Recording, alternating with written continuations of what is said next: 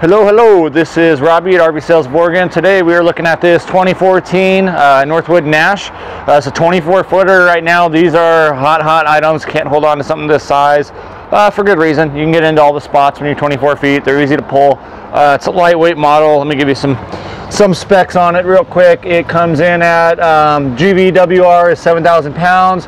Let's see, cargo weight is 1,100, so that would make your dry weight about 5,900 pounds. So half-ton truck's gonna pull it no problem. Most of you guys are rated for 5 or 8, so anything at 8, you know, you got plenty of room there to load things up. Dual propane tanks in the front, dual battery. It does have the stabilizers set up, so all you need to do is have a receiver for it, which I'm sure we can help with. It is a single slide. It's a really nice big open floor plan in there. It feels bigger than you'd think at 24 feet.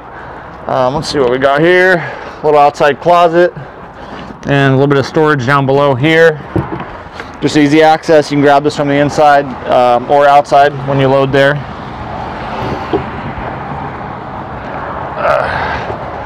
Paint's in great shape. Northwood does a really good job. I mean, they're built for this area, so they're more waterproof than I'd say really anything else when it comes to just quality of the sidewall. It's something you can't quite explain until you're here looking at it, and you can just feel it, see it, and you understand, it just beads the water right off. Here we just have the water heater there, and here you are set up for a generator. Not currently one in there, but it's a plug and play. You put her in there, it's ready to go. So you can boondock all you want if that's the style you like to be. You do have the 4 stabilizers on each corner. In the back we have our outside shower, a spare tire. This is not set up for towing. This is a luggage rack kind of set up there. Normally they hold about 300 pounds or so, but a way to keep your stuff outside, save room inside. And coming to the entry side of the rig, we do have a nice big power awning, almost the full length of the coach. That's probably a 21 foot awning. So for me, that's huge. I wouldn't have anything without an awning. It doubles your space. You can enjoy being outside, which is, in my opinion, what this is all about. It is a 4 seasons package with a full underbelly, you know, insulated roof, insulated walls, extra insulated floor. The biggest thing is that underbelly is going to keep moisture out, going to keep the cold out, keep the warm in, or vice versa, depending what time of year it is. And you are set up to have a barbecue out here too. Just propane line runs right to there. You can just plug and play. You don't need to carry a tank of propane with you. So let's go on in. It is my preferred floor plan, having the rear bathroom. Nice big wide shower. Again, you got to remember it's a 24-foot travel trailer. You're not going to normally get all the luxuries, and they were able to fit them all in. So elbows out, I can get up, you know, move my stuff around, get in, get out. Very comfortable. Plenty of room on the commode. Maybe not plenty of room, but you know, I'm a fairly tall guy, fairly long legs, and I can sit down, close the door, not worry about my knees bumping or feeling claustrophobic.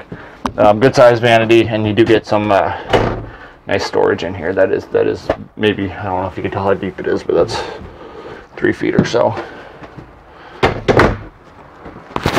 We got the L kitchen here, regular microwave, 3-burner stove, propane conventional oven, and a lot of counter space. Again, 24 foot. I know I'm getting repetitive here, but 24 foot, and they fit all it in really well. 2-door fridge here that'll run propane and electric there. So again, it's set up well for boondocking. Since I have it at that angle, you can see it's real easy connections there, real easy controls there, pardon me. And you can see that it is set up for solar already. Up top, there is a small solar panel up there. Opposing seating. This does pull right out into a bed. It is a scissor bed. Nice, better than pull-out beds in my opinion. Take up less room, stay comfortable much longer. You don't have to deal with all that metal. The metal framed ones are just a pain. And then you have your dinette bed here. This is a good sized dinette bed. My arm span's about 6'3", and it's well longer than my arm span. So if you're under 6'3", you can lay down there fully extended, and you won't be touching toes or head to the edges. You do have a little built-in stereo here that'll run audio inside, audio outside, one at a time or at the same time. And then good storage up here, TV on a swivel mount, so wherever you're sitting you have a good view of it. And then you have, you know, because it's so open, your bedroom feels big, bigger than it really is. You know, you got a queen size bed in here. You can walk around it. You've got storage. You don't feel claustrophobic. You have your very own door. So if you're here with family, curtains closed, they don't need to wake up for you to go outside and enjoy the morning. Just an overall really nice rig. It's done the right way. Northwood really always has. I don't know that they've had any trouble years. So I can't imagine we're going to have this thing very long, just because its size, who makes it, the quality of it, the condition it's in. It's what everybody's looking for right now. So call me on it. Make sure it's still available. If it is still available, you know, come on in, take a look, and make sure it is what I'm telling you it is. And if you're looking for something like this, there's not a lot of reasons why this one wouldn't work for somebody. So again, it's 2014 Northwood Nash 24-foot model. I'm Robbie at RV Sales of Oregon, and thank you for checking out the video.